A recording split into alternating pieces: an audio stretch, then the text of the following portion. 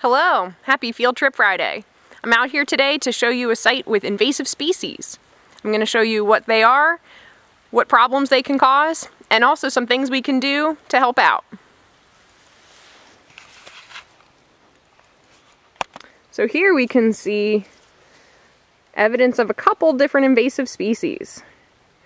The first one is the really tan-colored mat of grass everywhere. That's Japanese stiltgrass, and it's an invader. It comes into an area and takes over. It forms this mat over the ground so that other plants can't grow. So that means native tree seedlings can't regenerate in this area. Another thing that we see here is a lot of dead trees. Some of them are dead standing trees up there, but also a lot of dead fallen trees over there and here. These are green ash trees, and they were killed by an invasive species called the emerald ash borer. Here we can see evidence of the ash borer burrowing under the bark, and that's what ultimately killed these trees. And over there you can see multiflora rose. Multiflora rose is one of the first things to get its leaves in the spring, so it can outcompete other native plant species to grow faster and take over an area. So all of these things combined are leaving this area pretty barren. So what can we do to help?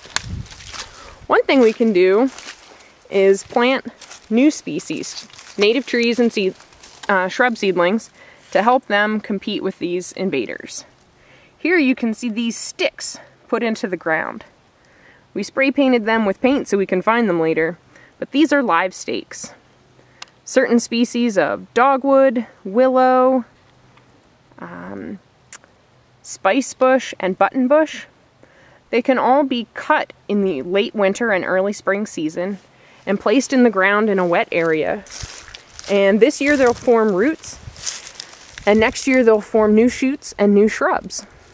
So we've planted clusters of these all along this area to help with species diversity, so we can have more things growing here besides just 3 different species of invaders.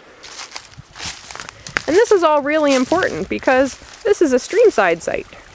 So in a lot of areas we're trying to plant trees along the stream to help filter sediment and nutrients from going into the stream. Keeps the water cool, and it keeps the water quality healthy for fish and macroinvertebrates that live in the stream. In this area there was a forested buffer here, but because of invasive species, the buffer was in trouble. By planting these native species, we're helping to bring it back. Thank you. We'll see you next time.